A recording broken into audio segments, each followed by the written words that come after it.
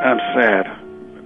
Losing Dave Brubeck is losing one of the all-time greats in jazz, not only as a pianist, but as a composer, but most of all, as a world-class human being.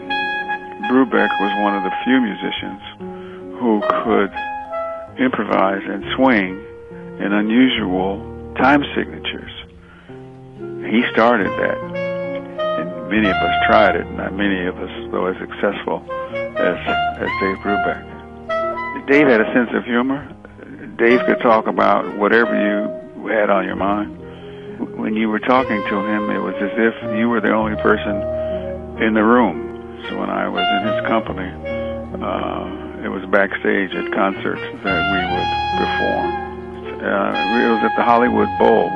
We must have had close to 20,000 people there the night he and I played.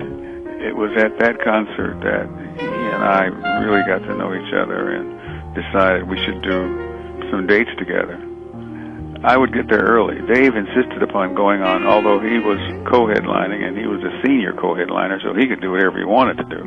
Usually senior co-headliners close the show, but Dave said, no, I want to open the show. I'm a couple of years older than you, Ramsey, so I choose to open the show. I would get to the theater, to the concert hall, an hour and a half before I needed to be there, so I could be there to hear Dave go on and play. And true to a jazz improviser, Dave never played the same song the same way. I mean, I heard him several nights in a row play Take 5 and others, and it was a joy to sit there and hear him go off into the heavens and improvise and make up new ideas.